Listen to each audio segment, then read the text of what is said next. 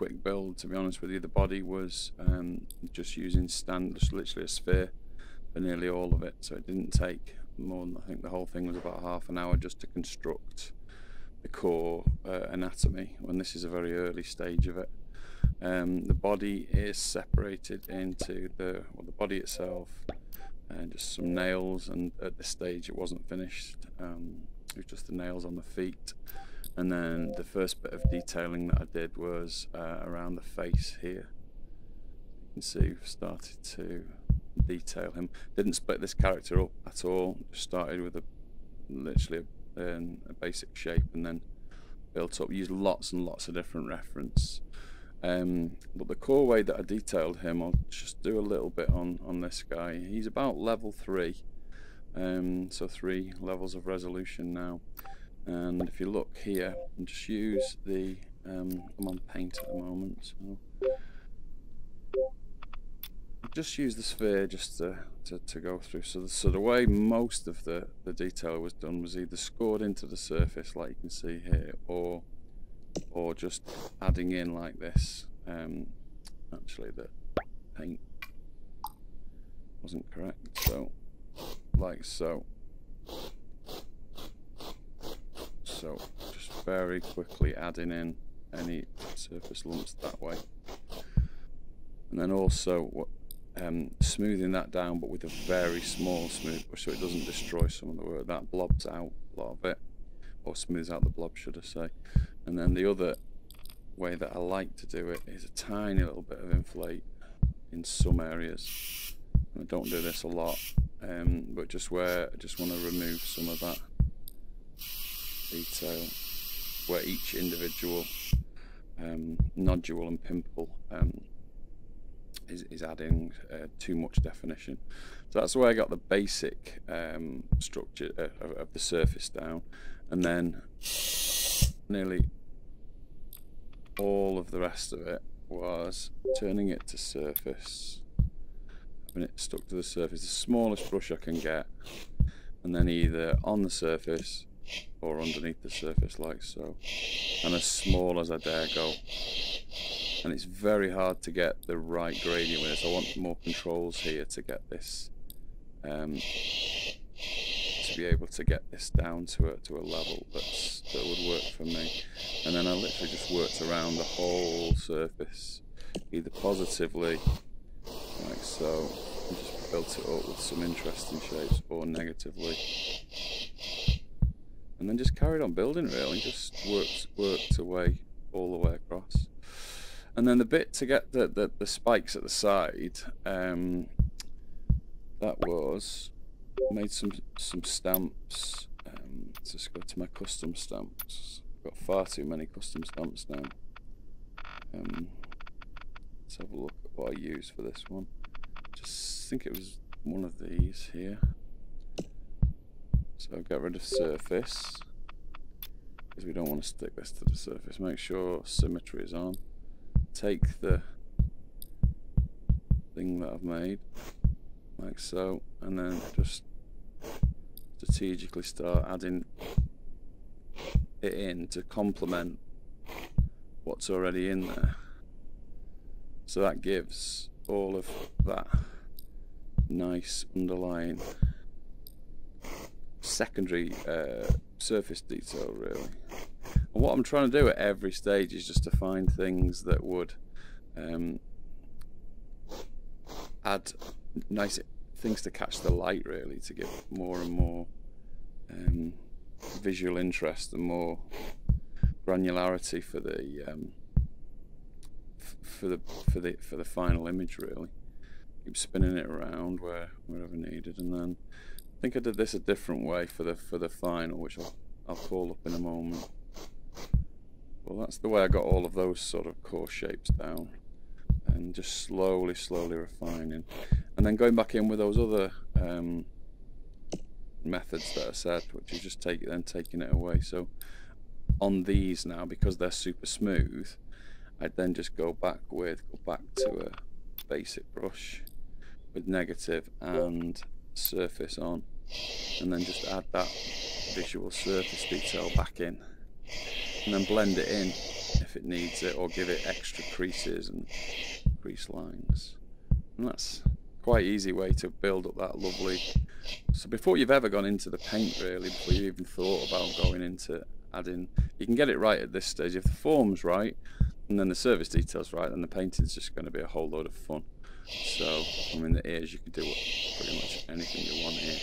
One nice one that I like to do that emulates a brush that I've got in ZBrush that everybody uses is just do a lot that way and a lot that way, and that's just instant peppering of skin. So you look what happens here, just quickly, all in the same direction, and then an opposite direction, and that gives you instant elephant skin. If you look at the skin on the back of your hand, if you're anywhere near my age anyway, you'll be able to see what I mean, because you get that crisscross effect of skin. So never have patches like this, because this is so CG.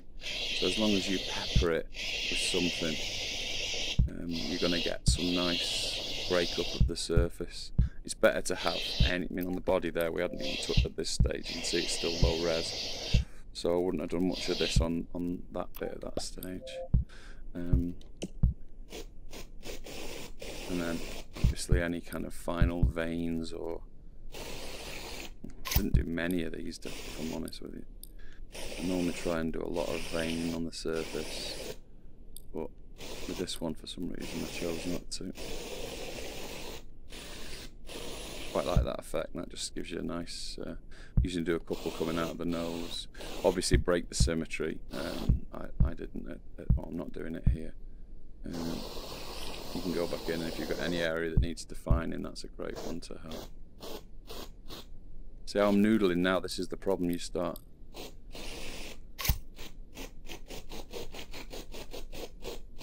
I'm noodling on a video where I'm just showing you what I'm doing. That just shows how addictive this program is. Okay, so that's how I got the surface detail of him. So the next video, I'll just have a look at the paint.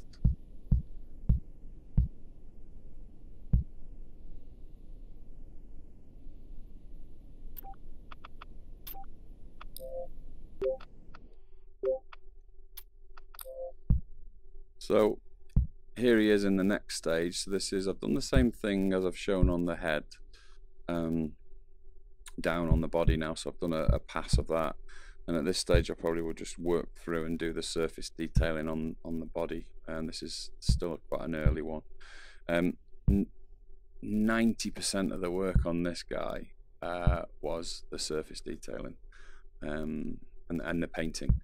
So all I did with the painting is, you can see really, they can see all the underlying shapes are all still there from the previous video. I just literally went in, let's just change those eyes. We used emissive. Interesting, just on the wrong layer, which is an interesting effect. So let's just make sure I'm on the right layer this time. There we go. So the eyes, you know, a little bit of shine in those eyes with the emissive really helps.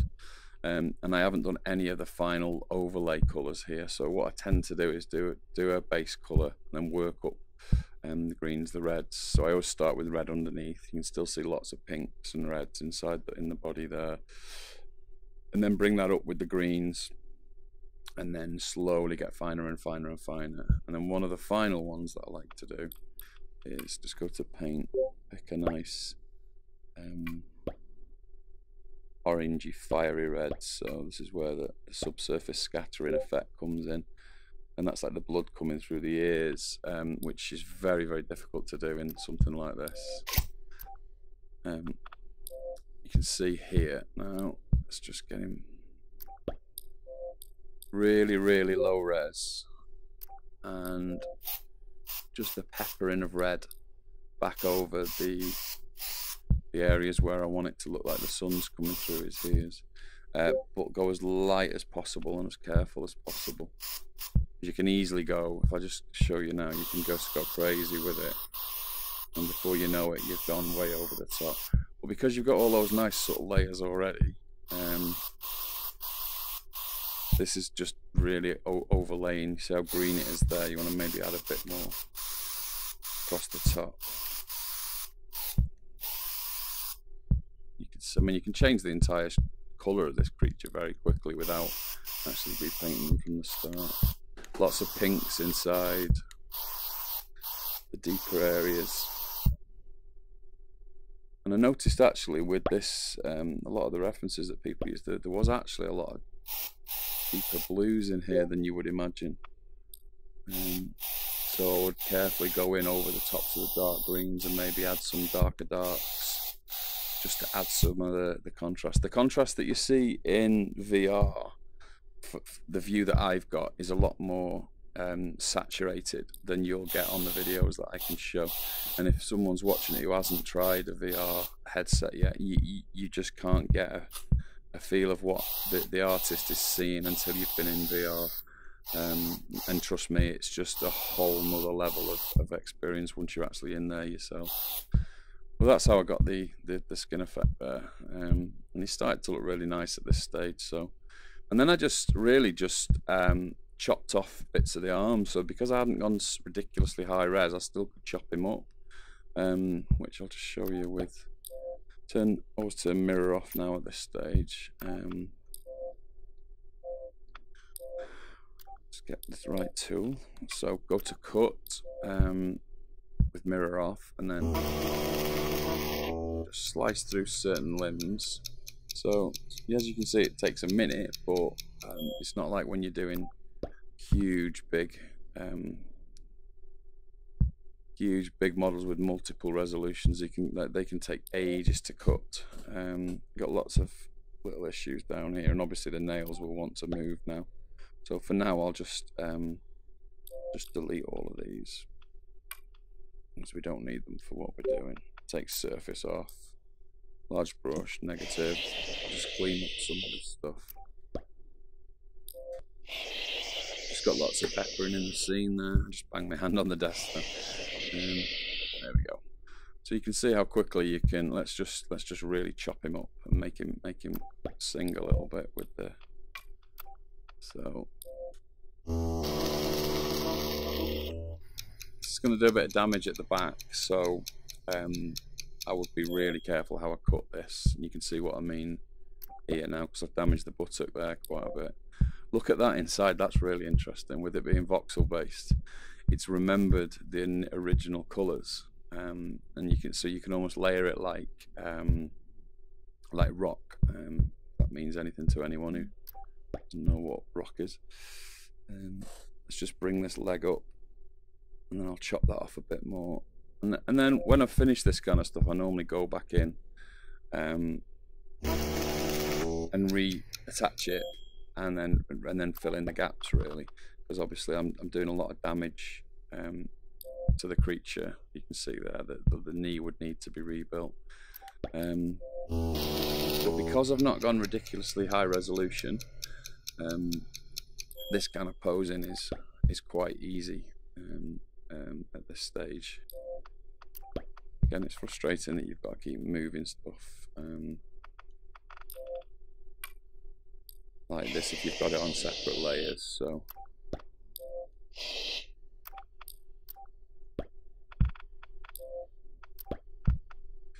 but if you keep the layer structure in such, in a really organized fashion, you can do this quite easily. It's not a huge problem.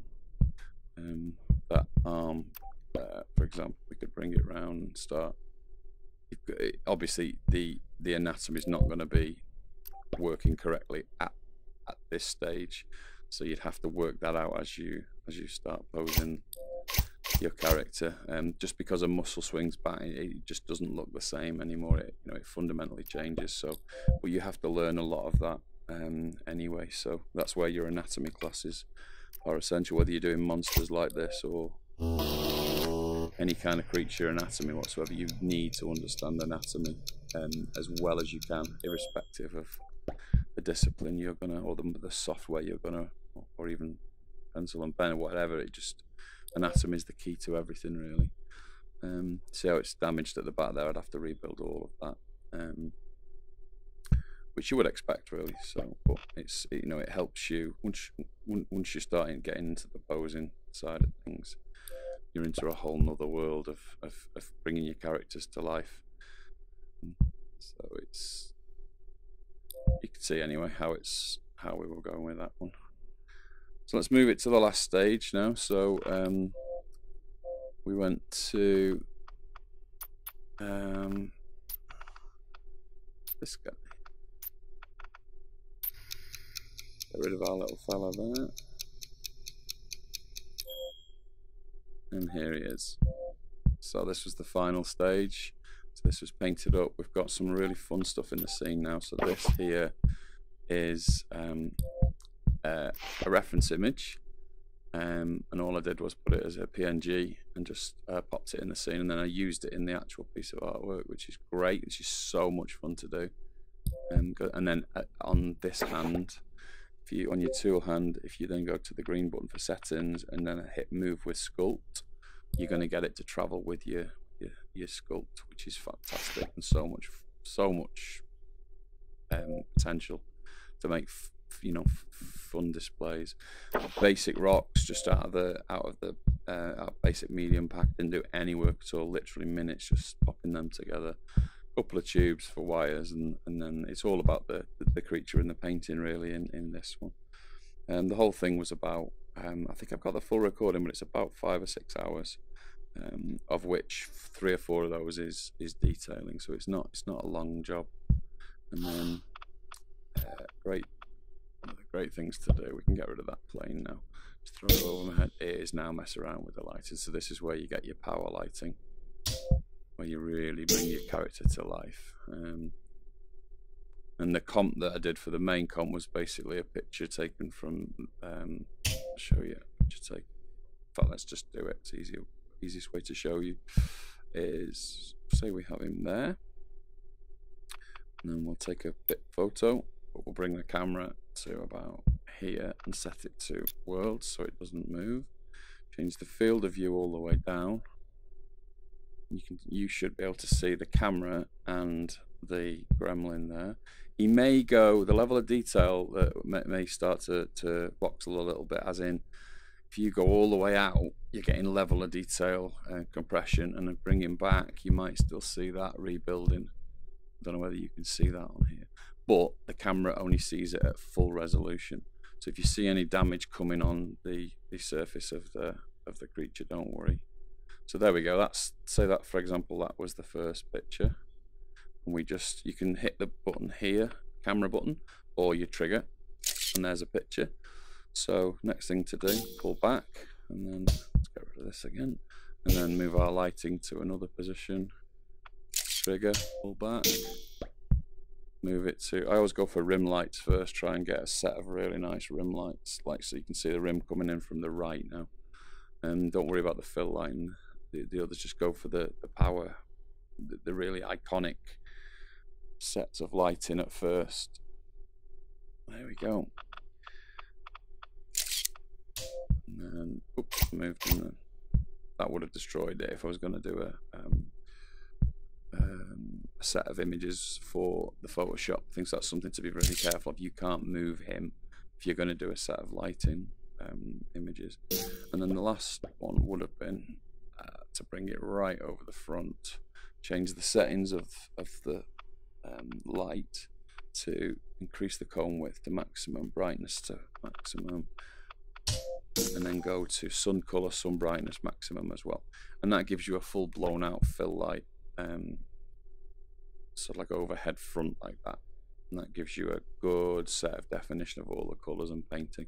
And then with the others overlaid, that really, it gives you everything you need to composite that in Photoshop. And I'll do a little tutorial on that to follow this. But there he is, as our little gremlin. You can see him fully lit there. Obviously we wouldn't render him like this, but you can see the bright light helps, and it shows a lot of the detail there really quite nicely. So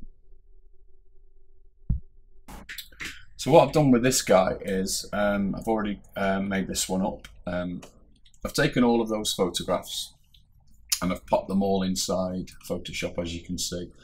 And then slowly but surely I've taken, let's turn all of these off for a moment. Turn everything off. We'll go right the way back to the beginning. There we go. So with nothing in the scene. And these are the basic photographs that I've just taken. These, again, these are taken earlier, so they're slightly different, but they've got the same idea, different lighting scenarios across. And then what I've done is I've started to add things in over the top. And I'm just using a combination of, on most of them, it was either multiply, screen, or overlay. And then I find a combination that suits everything that I'm trying to do. So for here, for example, I've basically got a black and white image. So let's just turn that off. And we've got multiply set. So if we just set that to normal, you can see it's just a black and white one with a 67% opacity. Knock it up, you can see it's just a black and white image. There's some colour here because that's on some of these overlaid layers. So that just gives me a real control of the contrast of the scene in certain ways. You can just put an adjustment layer on the top. So we'll knock it back to where it was. And set it back to multiply. You can see how intense that gives you. Pumps up that contrast quite a little bit in the shadow areas, really, which is helpful. And let's add a few more things on. So here we've got, this is just a colour balance. So I'll turn this on and off and you'll see. So that's a very blue. Just put an adjustment layer with a lot of blue in it that brings back some of the kind of darker darks really inside here. You can see that that's made those darker areas a bit more punchy. And then we've added in another one here. So this layer is basically a red layer. So it's the same layer as below with the blue adjustment layer, but we've made it a very punchy red, and then we've masked it. We've put a mask layer in, and we've just left the red around the ears just to give it that brightness. You can see there the glow. Almost a little bit of a fake subsurface scattering a little bit really, but nothing more than just a punch of red for the ears. And then we've added a highlight pass, so you can see there that really adds to some. If you haven't picked up enough light in the Oculus medium work, then it's quite handy just to punch up some nice highlights depending on the light scenario. So we've got a number of images with different light sources, so we're picking based on those light sources. Now we're pushing light from the left or the right or a rim light, and obviously a lot of light from the top. And then just a little pass of, you can see there, this one's not finished yet, and this is just a pass of almost a vignette in a way. So we would just put like a blurred vignette around those certain areas just to mask off anything that we don't want. And that's pretty much it. So you've gone from a very let me just see if I've got one here. You know, I've got almost a lot flatter look. Here you can see all the different ones. That one was actually quite good. That one was just 2 layers, so it wasn't too far off. But obviously, it's nowhere near the level we got to in a few minutes by doing this fella. So it's so easy to use medium for this sort of concepting and roughing out a character. The whole thing, start to finish, took about 4 hours, something like that, 4 or 5 hours. So started it, I've got the recording of it, and it was about 1 o'clock in the afternoon, it was done. So like finished by tea time, and I've just done this recording the day after. So for a concepting tool for me, it's just superb. It's just so cool for roughing and throwing out ideas like this. And something that you really need to think about adding into your tool set. So I hope that helps.